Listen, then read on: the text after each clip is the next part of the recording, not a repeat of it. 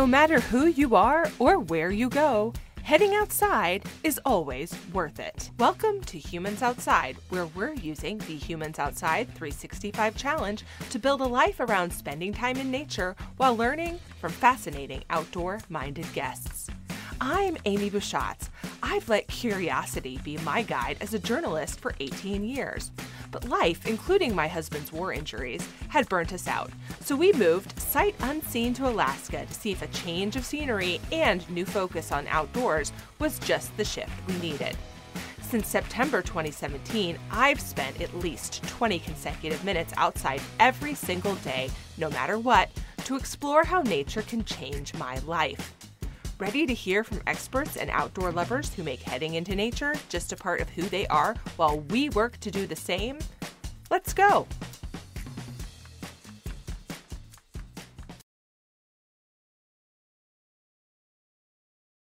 If you've been spending a lot of time outside, you might have started to think about growing things.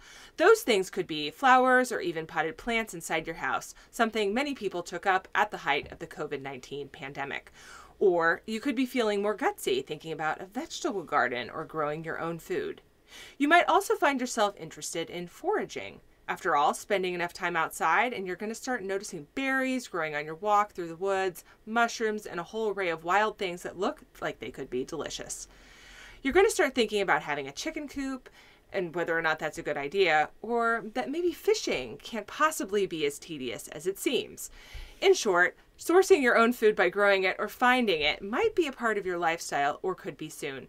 Or maybe like me, you're just source your own food curious. Today's guest, Tamar Haspel, has experience in all of those food sourcing stages. Her entertaining and often hilarious new memoir, Too Boldly Grow, looks at her journey from city dweller to source your own food fanatic. And since she started her journey to making it happen with a personal one-year challenge, something you all know I cannot get enough of, we know she's going to have some great insights today on how we can start to source our own food too. Tamar, welcome to Humans Outside. Thanks for having me, Amy. I'm glad to be talking to you. Can you start by telling us about your favorite outdoor space? We like to imagine ourselves with our guests wherever they are, as if we're having a conversation in their favorite outdoor space. So if that was the case, where would we be with you today? Well, if we were having this conversation in my favorite outdoor space, you would be incredibly annoyed because the sound of the waves would interfere with our conversation, because I do think my favorite outdoor space is on the water. And since my husband and I moved to Cape Cod, which has a lot of water and world-class fishing, that has become my favorite place, much to my surprise, because I never would have guessed that I love to fish, but there it is. Well, as I mentioned, fishing could be seen as tedious by some people who are me, but who knows? That could change. Well, wait, let me clarify. Fishing is tedious, but catching is more exciting than it has any right to be. That is a fair assessment, and with my limited fishing experience, I can testify that seems true. And I've never been annoyed by waves, so I think this is a fine place to talk, by the way. That's not a thing. Okay, so talk to us. Give us your background. How did you become someone who likes to go outside? Because this has been quite a journey. It was a total accident. I'm a city person, and to some extent, I still am a city person. I was living on the Upper West Side of Manhattan when I met my husband, and then we lived together on the Upper West Side of Manhattan for a number of years, and I did my job, which was to write about food. I wrote about things other people were doing with food, mostly the nutrition point of view. I wrote a lot for women's magazines. And then we decided, well, it was mostly an accident. I can't really say we decided. We ended up moving to Cape Cod. And we traded in our one-bedroom Upper West Side apartment for this little tiny house on 2 acres of woods bordering a lake. And it was 180 degrees. And of course, I started looking around and saying, okay, well, I'm a food writer. What can I do on Cape Cod that I couldn't do in Manhattan? And the answer was all kinds of things. And I don't know that I ever would have made the move or started doing these things, except for my husband, Kevin, who had some outdoor experience and who had grown up fishing and knew something about gardening. But because we were in it together, I figured, okay, well, let's see, what can we do here? I got kind of captivated by what we could grow food-wise at our house. And then the next thing I decided, okay, well, I think maybe backyard chickens are in our future. And one day I said to him, honey, do you think we can eat something we get firsthand, whether we grow or gather, hunt or fish, every single day?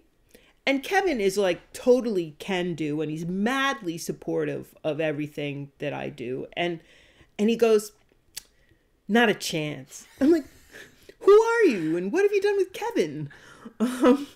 And he's like, well, we could spend a year preparing and then we could do it next year. I'm like, next you'll be telling me we should read the instructions. This is not the husband I know. And so I did talk him around, but I will say that first year, because we started this in January, and there ain't not much to eat in January, so we still refer to it as our winter of shellfish, but we were off to the races. So how long have you been doing this now? Do you still eat something that you source every day? We don't keep track anymore, and so it's not every day. And in the summer, it definitely is every day. And actually, in the winter, it mostly is too, because this stuff has just become a part of our life. But I actually tracked it for, I don't know, 5, 6, 7 years. We did it for a long time. And it got to be so interesting because that challenge, and let's face it, any challenge like that is a little bit gimmicky. But the point of it is that it pushes you to try stuff, to try new things that you might not do if you didn't have this challenge in your head. And I'm sure that probably happened to you too, didn't it? Oh, yeah. Yeah. And so I'm on, let's see, I started in 2017. So that puts me over 4 years because it was in September. And I still do keep track, mostly because I do find that there are days in the wintertime or when it's very, very unpleasant outside that if I didn't keep track of it, I probably wouldn't be outside for the amount of time that I want to be because I don't like it. So right. So having this structure and this box that you want to tick every day, it makes you think about it and it makes you get creative. Exactly. So, we talked about how this did start with a 1-year challenge, and you said you moved there sort of on purpose, sort of by accident. But how do you go from living in an apartment in New York City, which is where you are growing tomatoes on your roof, you said in your book, to sourcing your own food every day in Cape Cod? And spoiler alert, you have in the past and currently do own an oyster farm. That's like a big jump. So it is a big jump. But it made me like the world's #1 proponent of doing something completely different in middle age. And when Kevin and I moved to Cape Cod, we were in our 40s. And that's a time of life when it's so easy to just keep doing what you're doing. And we decided we were just going to do something else. And at that, I mean, it's always great to be on the steep part of the learning curve, but it's particularly great to be on the steep part of the learning curve at a time in your life when like your powers are beginning to decline. And to be getting better at stuff is so gratifying. And I found that what was great about doing a U-turn was that it was a U-turn, was that it was completely opposite. And I started doing things that just not only had I not done, they hadn't been on my radar. And it ended up being this joyful, positive, satisfying experience. And I kind of hope that's what comes through in the book. Yeah. So, okay, you have to tell us about your firsthand food experiences. We'll get here to advice for people who want to do this, but I got to know, what were your most delicious, but also most terrible? Because there has to be. There's terrible ones. And this is the thing about what we've taken to call firsthand food, stuff you get with your own 2 hands. Like whenever I ask somebody, okay, what the fish you caught or the tomato you grew or the mushroom you foraged or whatever it is, does that feel different to you than other food? And every single person says, yes, it totally feels different from other food. And then the question becomes why?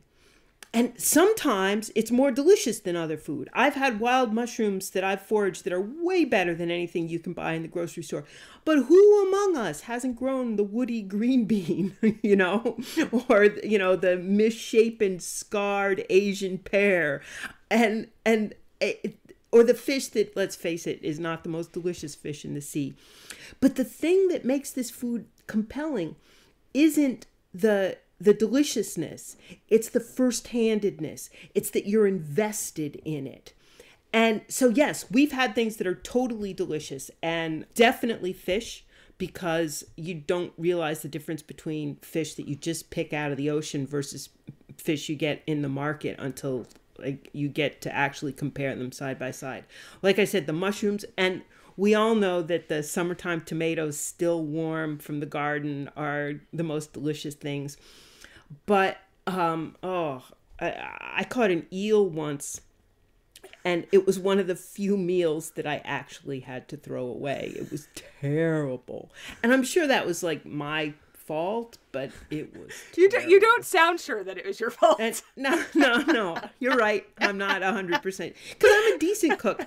And that is literally the only meal in memory that I had to throw away. And yes, we've had some substandard produce. And if you have ever tried to forage for wild greens and put purslane in your salad, it is not the most delicious thing going. And so we have definitely had some suboptimal experiences. But the weird thing is, the satisfaction is the same. Yeah. Yeah, it's almost as if your standard for what you'll tolerate changes because you have an emotional connection to it. I think that's probably true. And I mean, think about, as humans, we have this primordial need to feed ourselves and our families. This is, sex and food. Those are the two things that we're programmed to pursue. And so when you actually go outside and pursue them personally in that evolutionary sense, I think it scratches a brainstem level itch. And that's why it's so satisfying. Mm-hmm. I have very limited experience with foraging. It's just not something that I have taken the time to learn how to do, because I feel like it's probably not a good idea to just go wandering in the world without some education. Sounds risky, especially when we start talking about things like mushrooms and berries, and I just haven't taken the time to do it. But my limited experience is with some berries that grow in the woods around us, one of which is the high bush cranberry. And for those who've never experienced it, it has a very pungent smell. It smells like, people describe it smells like stinky socks. It's sort of like a well, I mean, that's really the only way to describe it. Go with it. Stinky sock-esque. It can be very, very tart. People make jams out of it. Anytime you encounter a berry that does not taste very good by itself, the best way to remedy that is with a lot of sugar. So that's exactly right. So that's what people do. I have, however, made fruit leather from it. I found that to be a lot of work. And let me ask you then. Yeah. How did you feel about that fruit leather versus other fruit leather? Right. So I felt great about it. And the reason I felt great about it is because I made it. That's right. So you know exactly what I'm talking about. And I am going to encourage you, because you spend all your time outside, to look around for other outdoor edible projects. And do not be afraid, because you think you need some level of expertise to do this, especially with mushrooms. And I get why that is. The upside is a tasty side dish, and the downside is an excruciating death. And so you don't want to take the risk. It's a really broad spread of possibilities. Right. But if you actually take a look, there are a handful of delicious, edible, common mushrooms that have no deadly lookalikes, that you're completely safe taking, and they are so much better than cultivated mushrooms. They have a very particular flavor, and it's very delicious. And berries, you got to look them up. You got to know what you're eating. But greens, if it's poisonous, it's going to taste so bad you don't want to eat it anyway. So there's a whole chapter in the book about foraging and why, be not afraid. Go out, give it a shot. It's On the high bush cranberries thing, the other thing was that I never would have bought fruit leather made from that, ever. So it's almost as if my tolerance for having something taste natural is different when I'm firsthand fooding it, as opposed to buying something in the store where we have this expectation that it's flavored and it's sweet and that it's processed or salt or whatever. Do you find that to be true as well? Oh, absolutely. When it's a plant or an animal, it jibes with our sense of what food ought to be. I mean, plants and animals are the foods that humans evolved to eat. These are our natural diet. And, because we live in the modern world, I think that our very basic sense of what food is has shifted from plants and animals in the boxes and bags direction. And one of the great things about firsthand food is that I think it does bring your pendulum back for exactly that reason you had with it, because you have the sense of, okay, this is a plant I found. This is a food that I made. This is the food that people eat. And it kind of recalibrates you in a way. You still can't leave me alone with Doritos, but it's not, those kinds of foods are not the things that I put on the table for my family. They just don't even really feel like food to me. And I think that's what going out and getting dirty can do for you and your sense of food. Yes, the elusive Doritos plant. That's right. Not so much, huh? I would totally plant one if there was one. Totally. Hey humans, did you know you can officially join the Humans Outside 365 Challenge and score some really cool and exclusive challenge swag, including a finisher medal and a decal on humansoutside.com/challenge? You'll also get an outdoor challenge guide written by me for you, an exclusive challenge tracker, and insider info all year long. You don't want to be left out of this. There is never a wrong time to join the Humans Outside 365 Challenge. So get going. Join it today. Go to humansoutside.com/challenge to learn more now. Now, back to the show. Sort of delving into my own hesitancy on this comes back to the amount of work that it is. So I'm wondering if you experienced, as you were doing this challenge, a cost benefit to that work and how you balance that around the rest of your lifestyle, because growing things takes time, period, end of story. Absolutely. And all of these things take time. And a couple of things. First, everybody has different constraints in their life. My husband and I happen to have extremely flexible jobs. Our kids are grown up. We like to eat everything. We're fortunate enough to have enough financial resources so that we can do things like, buy the equipment necessary for some of the larger projects. And if you're going to do this, you obviously have to find the project that fits your time, your preferences, your finances, and all of these other things. But the other thing about it is that you have to like it. It can't feel like a chore. And this was one of the things that was surprising to me, is that, some of the things we do eat up a huge amount of time. And one of them, fishing, also takes up a lot of money. And we do it because we love it. And we find that this is how we want to spend our time and our resources. I frankly don't spend a whole lot of time gardening because it's not my favorite thing. We also have crap for soil here. And so, we have a few raised beds where we plant things. But my garden isn't huge. And because that's not my top priority. We can't grow a lot of great vegetables, and I don't particularly enjoy gardening. We do have world-class fishing, and I do enjoy fishing, so that's how we divide it. But I know a lot of people who really enjoy, it's sort of cathartic to go out and play in the dirt and to grow things. So the great thing about firsthand food is that there's so many options that you pick the one that speaks to you and fits in with your life. I think I'm a firsthand mooch. Hey, I'm familiar with your type. But one of the things about firsthand food is that it gives rise to this barter economy. You know, we trade eggs because we get way more eggs than we can ever eat. We trade them for all kinds of things. We trade them for tomato seedlings, for asparagus, for a homemade jam, you name it, for a bag of fertilizer. And it's actually one of the fun things about this. I mean, you laugh about being a mooch, but we're all mooches at heart. And one of the things about doing this is that it ties you in with your community in just that way. You get connected to other people who are doing things like this. And you can enjoy their firsthand food almost as much as you enjoy your own. Yeah, I have a radar. I hone in on the friend with the overflowing garden. And not on purpose, but they know that I like fresh vegetables. Oh, you know it's on purpose. Well, it's on purpose now, but initially she just knew, the one friend in particular knew that I enjoy fresh vegetables and will eat pretty much anything. And so when she had too much of you name it, because of course in Alaska, you start with this idea that nothing will ever grow because it hasn't been light for 15 years.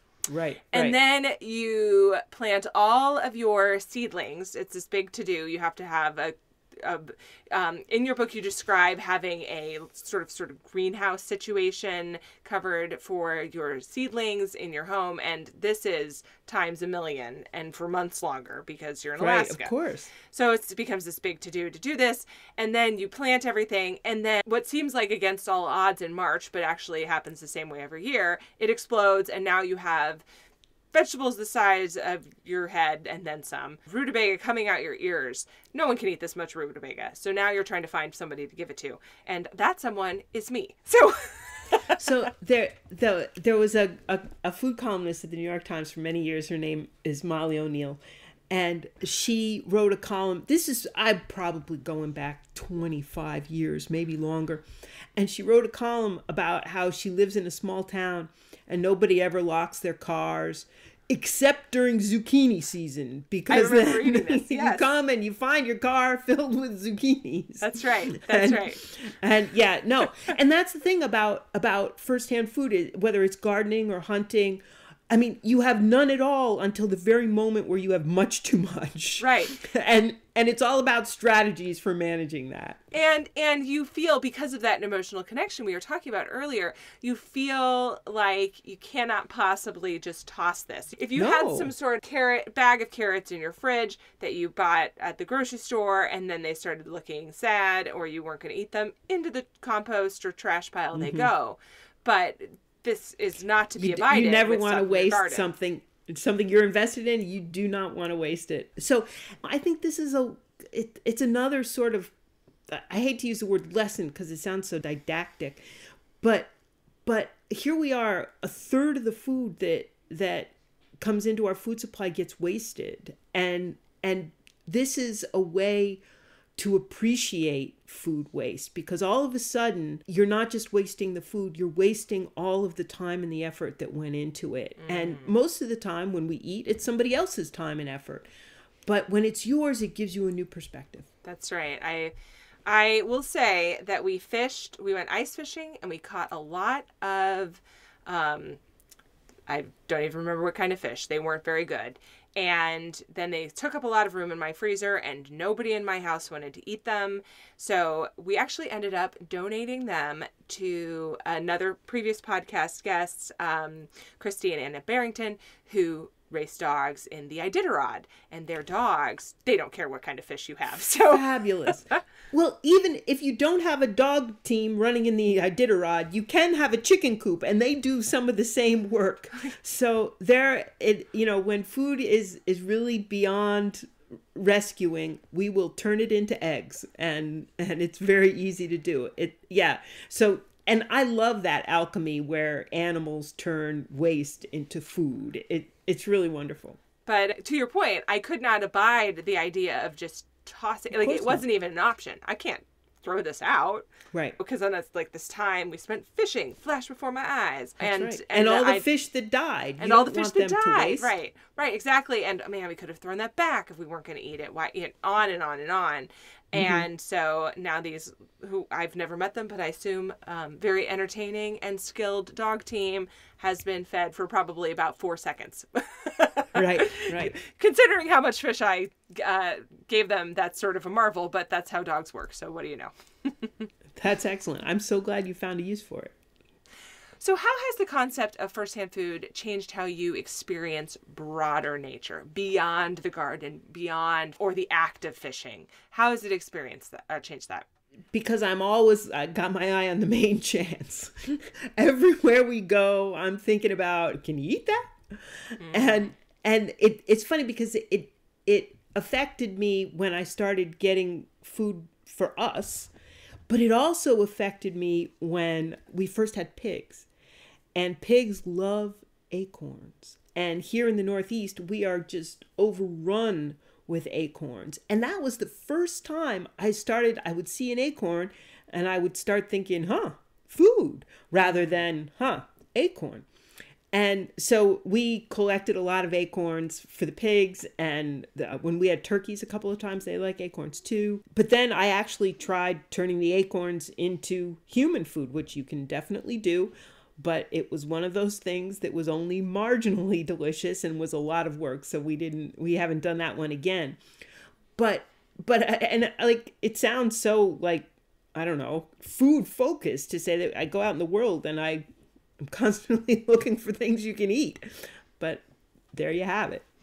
I feel like that's the same no matter what challenge you're doing. It's just a different focus. Mm-hmm. So if you are somebody who, like me, is just trying to spend time outside every day, I've always got an eyeball on, is there a nearby park? What time's the weather going to be the best? And sort of comfort focused in a lot of ways, or perhaps activity focused.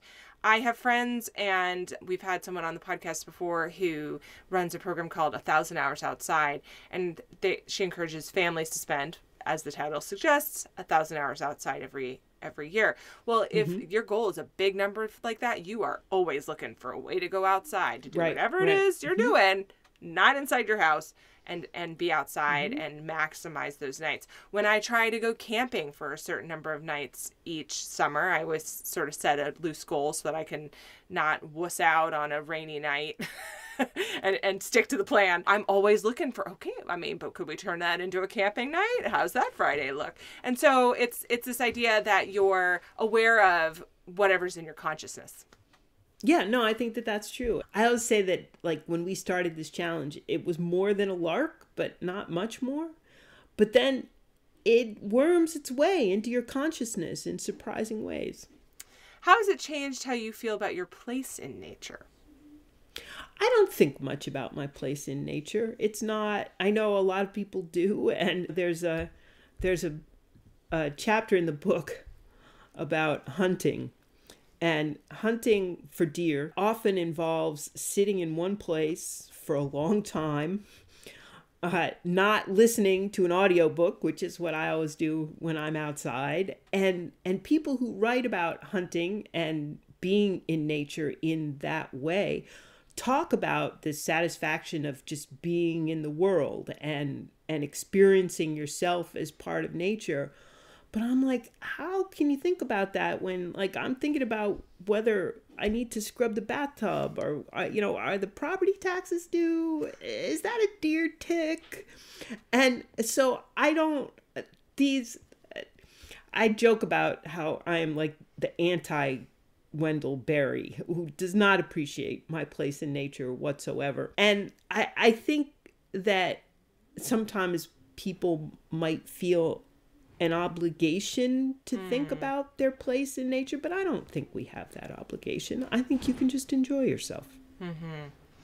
We, not to keep referring to past guests, but I find like so many of them relate to this particular subject. I interviewed a gentleman named Michael Easter who wrote a book called The Comfort Crisis. He's a friend of mine, Michael Easter. So you know Michael and you know his book. I do. on comfort, and he came up here to Alaska, and he went Did hunting. he? Yeah, right. He hunted the caribou He up went in hunting Alaska. for caribou, and he talks about the experience of being bored in nature in this book.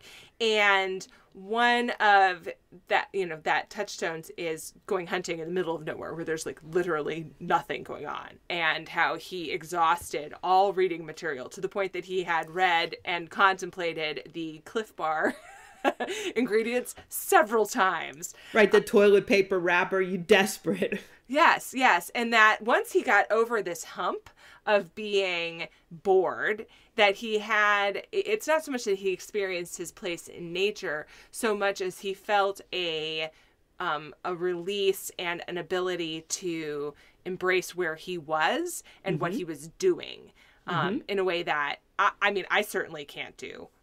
I can't either. And I love Michael Easter, and I think The Comfort Crisis is a terrific book, and people should really read it. And I actually blurbed it for him. And my first thought reading the book, and I think this is what I said in the blurb, that it doesn't make me want to go to Alaska and stay 30 days in sub-freezing temperatures to hunt a caribou, but it's close. It's like, it does make me want to get out of my comfort zone. And I think he had a really interesting experience. But it was very extreme. Yeah. And I'm a lot tamer than Michael Easter. Listen. And I think, I'm writing more about experiences that aren't so extreme and that can fit in and dovetail with an ordinary life. I mean, I'm a pretty extreme person, and I live in Alaska, and his book also did not make me want to do that. So I don't think that's an uncommon reaction. But I like I like this idea of a more ordinary life, because what you're suggesting, and this on-ramp for firsthand food, isn't that ordinary. Well, I mean, people think of these activities, and there's not even a collective name for them. I had to make one up. I had to invent firsthand food because there wasn't a category. People think of this as like homesteading, and that's a lifestyle. And it's a lifestyle that doesn't particularly interest me. If this is what you want to do, power to you. But I think that people partition this off in their minds as something that's radical, something that you have to go all in. And one of the messages of the book, and one of the things I found out, is that no, this can fit in with other things you do. It can be ordinary recreation. You can go fishing the way you play tennis or whatever it happens to be. And anybody can go out in the woods and go foraging. And there's not this high bar that you have to get over with, time and expertise and ideological commitment. None of that is necessary. You want to try something? Just roll up your sleeves and give it a whirl. And this is, in a lot of ways, the book is about taking a flyer.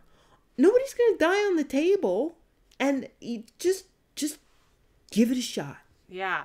Yeah. So I guess that brings us to our next question. And I'm wondering if you can give me some examples of what this would be, but a middle ground for people who don't love to garden or grow, like basically me. Totally. There's a million things. Yeah. But who want this benefit. So give some examples. Get the little hydroponic herb garden that sits on the windowsill. Get the mushroom kit where you just add water and then in 7 days you get mushrooms. A food writer named Kat Kinsman wrote this wonderful piece about growing a lemon tree indoors. If you're not sure what you want to do, take your kid, go for a walk in the woods, pick the mushrooms, and come back and get a mushroom guidebook out of the library and compare and see what you've got.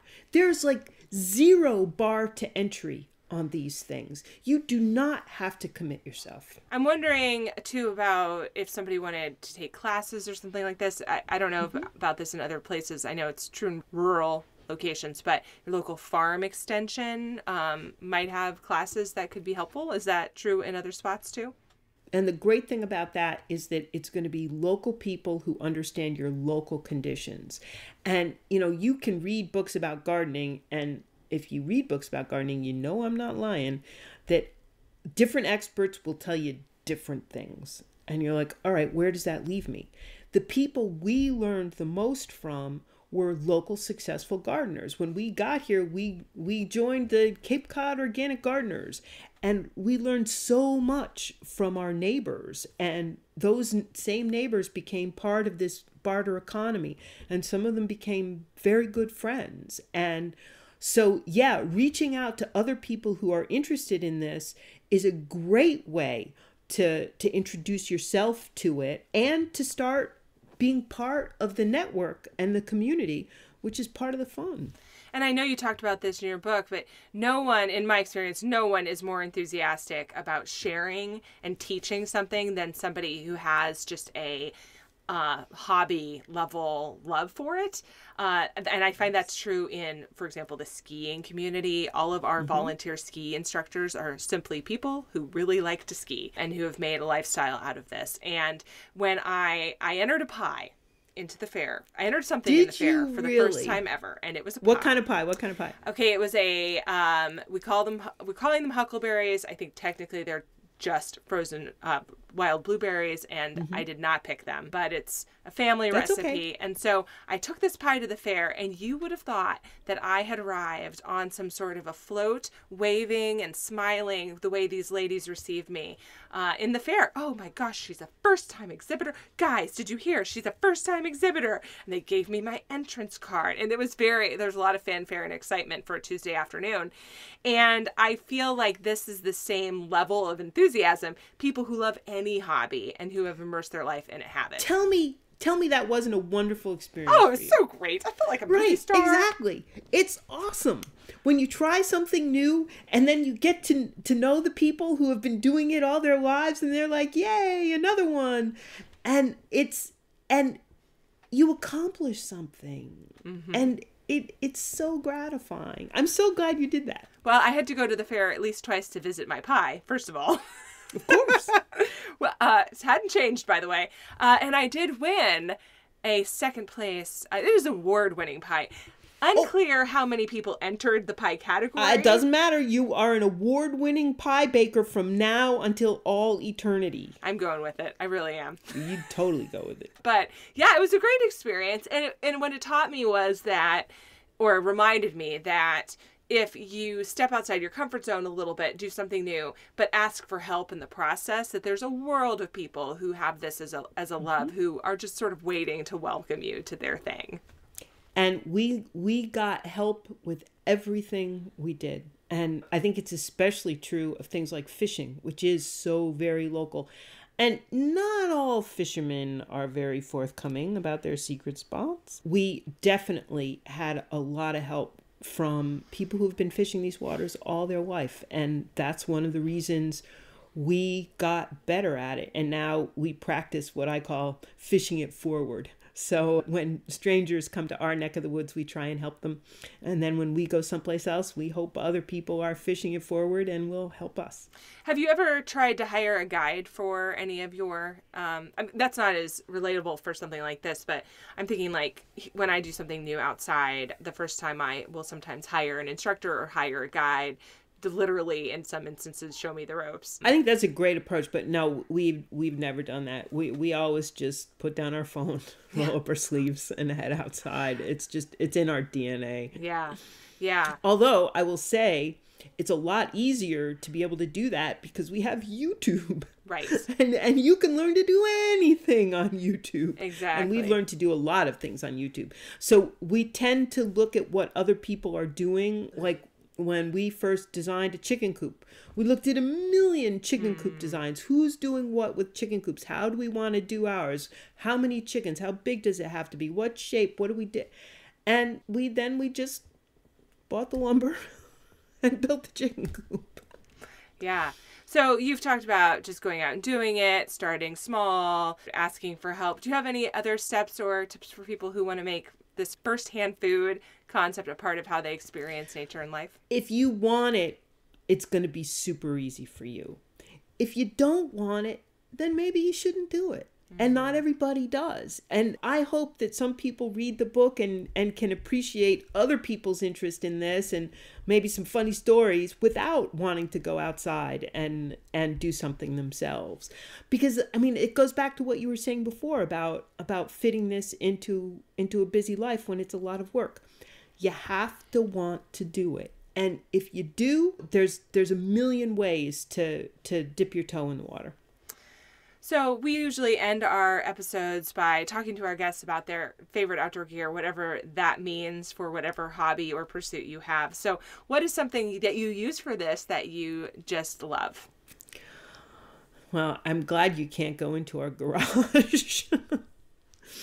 But somewhere in that garage is a fishing rod that I am particularly fond of, and it's not a super fancy expensive one. It's a Shakespeare ugly stick with a Shimano bait runner reel on it, and I have caught so many fish on that rod, and I have fed so many people that it has earned my affection. Very good. It has a personal, emotional connection. It doesn't have to be beautiful. Absolutely. Finally, if you're going to walk us out of here with a favorite outdoor moment, as if you were imagining somewhere that you just, a moment in time that you loved and that you like to harken back to, would you mind walking us out with that? And where are you and what are you doing? You know, it actually doesn't have anything to do with food. That's fair. Yeah. When my husband and I were together, I don't even think we were married. And we went through a really, really tough time. Right after 9/11, it affected both of our lives in profound ways.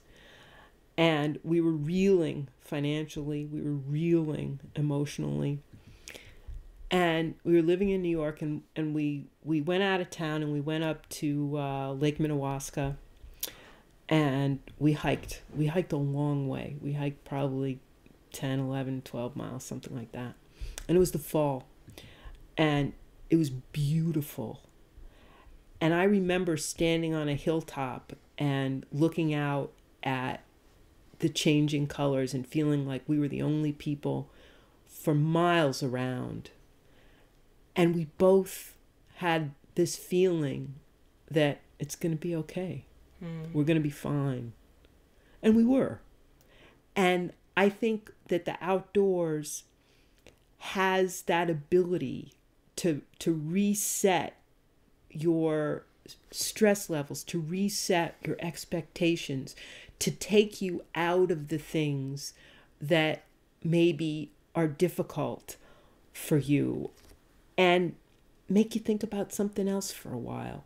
And then sometimes when you go back to your real life, it's with a slightly different perspective. And I think that that's one of the reasons Firsthand Food was so powerful for me. Tamar, thank you so much for sharing your new book, To Boldly Grow, with us today on Humans Outside. We sure appreciate your expertise and insight. Thanks, Amy, for having me. It was a pleasure to talk to you. Thanks so much for listening to this week's episode of Humans Outside. If you've enjoyed this episode, give us a little love and leave a rating and review to make it easier for others to find the podcast too. What you say matters. It really truly does make a difference. And until next time, we'll see you out there.